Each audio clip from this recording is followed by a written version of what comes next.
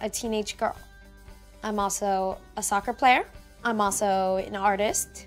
I'd like to think I'm funny. I love hanging out with my friends. I'm also transgender, and I'm proud of that. So that was Jazz, a transgender person. His parents claim he started saying he was a girl by age 2, and so they began to transition him from age 5.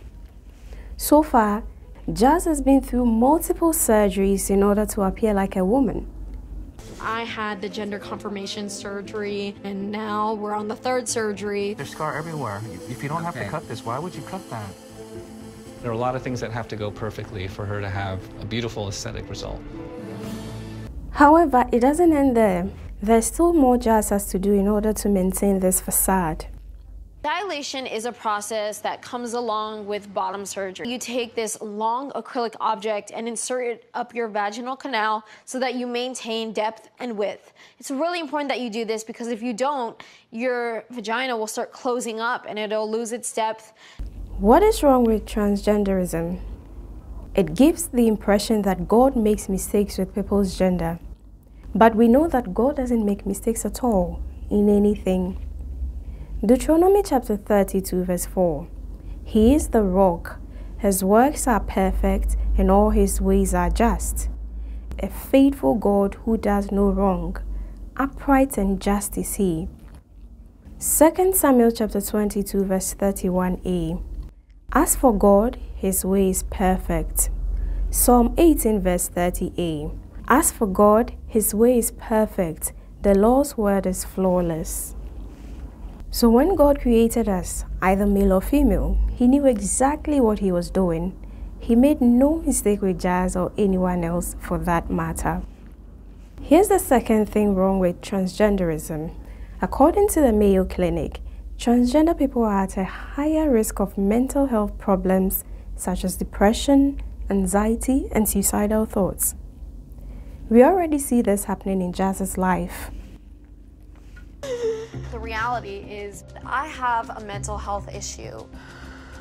And it's hard for me to share that. It's hard for me to admit that, but it's the truth.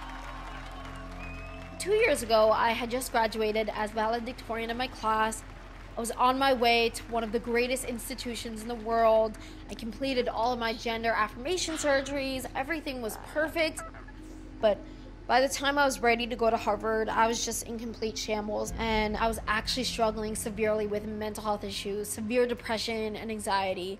When you last saw me, I wasn't eating at all. I was in a dark phase, and I was the lowest weight I've ever been.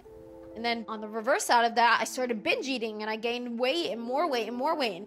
Food was just that one thing that was constant, and that would make me feel at least a little bit better, but I just let myself go all the way, and now, almost 100 pounds heavier, here I am today. After all these surgeries, Jazz is still not happy.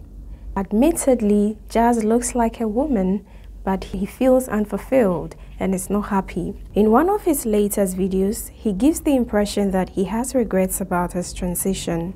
I'm okay. I'm gonna cry. But you know I can't get out of my head. I know. No, listen. It just doesn't stop. It's okay. Give me a hug. It's okay. I know what you're going through. We've been there before. No, it still doesn't stop now. And I'm already going back to negative. But the more you're talking about yourself, it gets harder. You're digging in, and it's making you put a magnifying glass on what's already difficult as it is. So this is hard for you. I know. And we don't want to push you anymore. I know. I'm the one doing it. I know. You're your own worst enemy. I feel kind of all over the place, and my mind is very cluttered and not clear. And I really want to have that clarity. I really want to understand myself and be able to read my own soul and what I want. And it's just very challenging. And I think I'm kind of breaking down a little bit and spiraling into negativity. I just want to feel like myself. That's it. I don't care. All I want is to be happy and feel like me, and I don't feel like me ever. This is what happens when we try to play God. Let's appreciate who we are. According to Ephesians chapter 2 verse 10, we are God's masterpiece. That means that we are a work of outstanding artistry.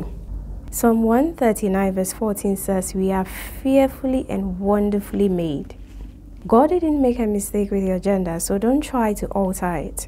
Remember what is written in Genesis chapter 1 verse 31a. God saw all that he had made, and it was very good.